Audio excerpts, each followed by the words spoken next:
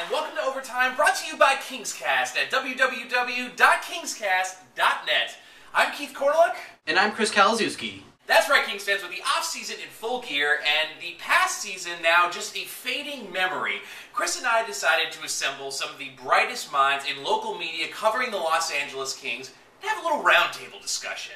Talk about the season that passed and the future. We were lucky enough to put together an exclusive group of journalists, authors, and bloggers from the worlds of online and print media. Here is our lineup.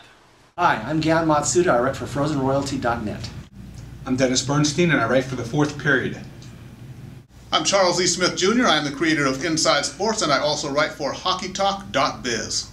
Hi, I'm Brian Kennedy. I write for Inside Hockey, and I also wrote a couple of hockey books, Growing Up Hockey and Living the Hockey Dream.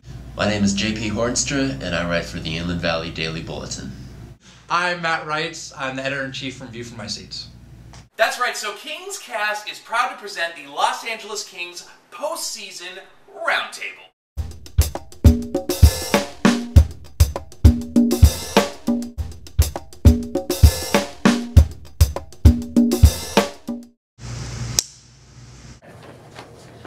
All right, so when the Kings first signed Terry Murray, a lot of pundits out there thought that he was like a rebuilding coach. The question is now, I mean, you know, we had to have a 101-point season, Which is definitely an improvement. But is Terry Murray capable of coaching the Kings to a Stanley Cup? Well, actually, if you look at the record, he did go to the final with Philadelphia in '97. Now, granted, they did have a monumental meltdown when they got to the finals against Detroit, but he's capable of getting them there. The question is The coach is capable of actually getting them over the hump. With a team like the Kings, though, I think if he can just get them to the final, that'll be fine for now. Let's just see a final, then we'll reevaluate after that. And I think he's done a great job building chemistry in the room.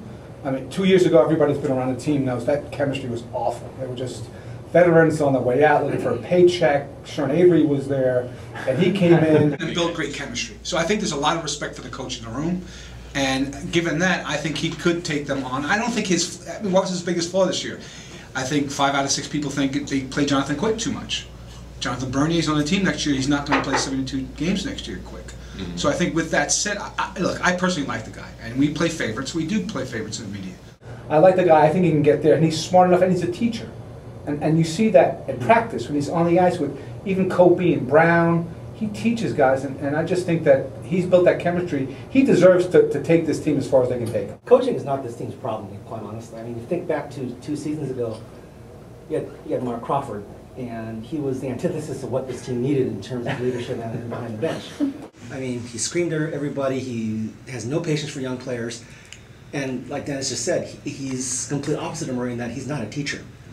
It's no surprise that what he's done is every time he's had success because he had nothing but stars on his team pretty much. When he has a challenge of trying to work with young players, he's a complete failure in a lot of ways. But you look at Terry Murray, the biggest thing was this team needed a teacher.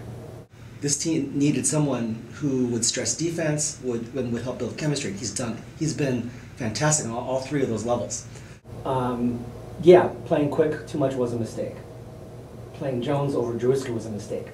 However, the other things that he's done, to me, almost completely overshadow those 2 problems. He does have a way of getting the guys on message, and if you go around the locker room after a game, who knows what they say in between periods, of course, right? I mean, I think the fans probably imagine we know more than what we really know about what's said.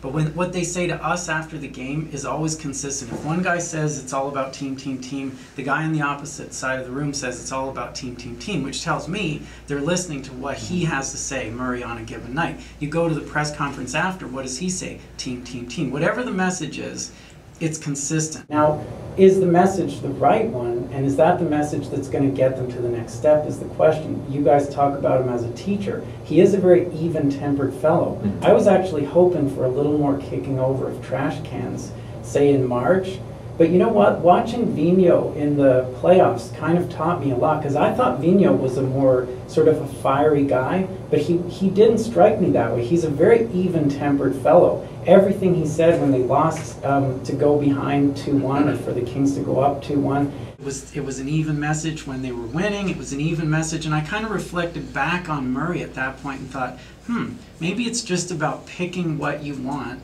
and then sticking with that. But is team, we're all in this together, is that enough for the next step, or do you have to have more of a, you know, a surge, or who the big guy is that they bring in to, you know, get the scoring going? Is that guy, whoever that might be, is he going to be a team guy, or is that even the message you want to give a guy like that? I think all those answers are going to play themselves out over the next couple of years. I mean, the expectations are going to be going up, not just for the players, but for Murray also. And as this team goes forward, there's going to be some refining, maybe, you know, changing, tinkering a little bit here as far as the personnel, a little bit on the back end, a little bit on the forward lines, you know, doing some tinkering just to get to that next step to where they can even think about winning the Stanley Cup. They're pretty close. And don't forget, the one irreplaceable player on this team is Drew Doughty. Drew Doughty's a defenseman, Terry's a former defenseman. The guy's got to take credit for it. He doesn't take credit as a coach. I mean, I tried to get him all year to take credit for this team. He wouldn't do it. So with respect to Drew, you got to give him the credit, because you know, Terry, I'm sure, took him through the paces, says, this is what you should expect. I was there, I played in a great team in Philadelphia. Here's what you need to take your game to the next level. And I'm sure those conversations happened all season because Drew came back a new man. I didn't recognize him at training camp. He lost that baby fat, he got in shape, and he had, a couple guys here at the table about the Norris vote. I had him for the Norris, #1. So I think Terry's got to take a lot of credit for that. So I think, like everybody else kind of says, is, there's not going to be a change here, and there won't be any time soon unless there's another 79-point season in the offing next year. Then. Let's go back to Terry Murray for a second, because this has come in over Twitter a few times. Everybody wants to know what's up with the line combinations. He does switch it up quite a bit. Is it the fact that we don't really quite have a complete hockey team yet? with Justin Williams on the first line. No question. Got to move it around, or a lot of guys got hurt this year too. If you look at that, it's 1 in, 1 out, 1 in, 1 out, almost all the way through to the Olympic break. Williams missed 5 games early. Smith missed that period up till Christmas. Then he comes back, and immediately after that, Williams is out again with the broken leg. That was 2 months or whatever. So he kind of was forced to do that. And then by the time they got into March and that whole sort of slumpy, crummy post-Olympic thing, he just had to mix something up to get some guys going. And I gotta say, if you look at all 30 NHL teams, they all change line combinations. Fans got to get over that, quite honestly. They just make way too much of it. I think people want to see, as fans, and I can't say I blame them, they want to see players together that they think will play well together. The problem is, that's not necessarily what's best for the team. Better teams that are contenders, teams that are successful in the playoffs, they don't need to change line combinations that often. They've got players who are established and going to work well together. Teams that are still building, like the Kings, even though they made the playoffs, they're still building, are still going to have to go through these growing pains. And so you're going to get juggling of lines. So people got to get over it, quite honestly. Look at what the Canucks did in Game 4. Yeah. Put Samuelson up on the top line and boom. There's a point of reference here. Fans of the Kings see San Jose, see Heatley, Marlowe, and Thornton. They see Anaheim, they see Ryan, Perry, and Getzlaff.